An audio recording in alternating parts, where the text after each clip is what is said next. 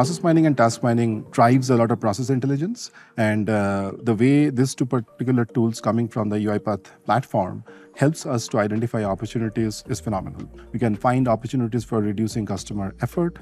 We can find opportunities to streamline the business process and overall focus a lot on automation end-to-end. Our focus is to be digital first. Focus is to be looking at things more end-to-end holistically and think about automation as a way to drive benefit for internal organization as well as external customers.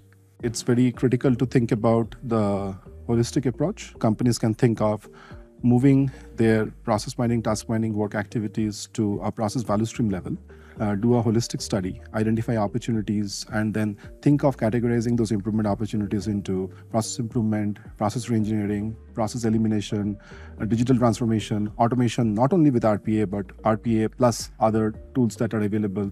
UiPath is fantastic in integrating with all other different applications. So to take the benefit of that, go more towards API-led automation. Any company who will go into this journey with the power of big data, with the power of AI, can actually get to 30 to 40% benefit with all the opportunities that will be identified with task mining and process mining.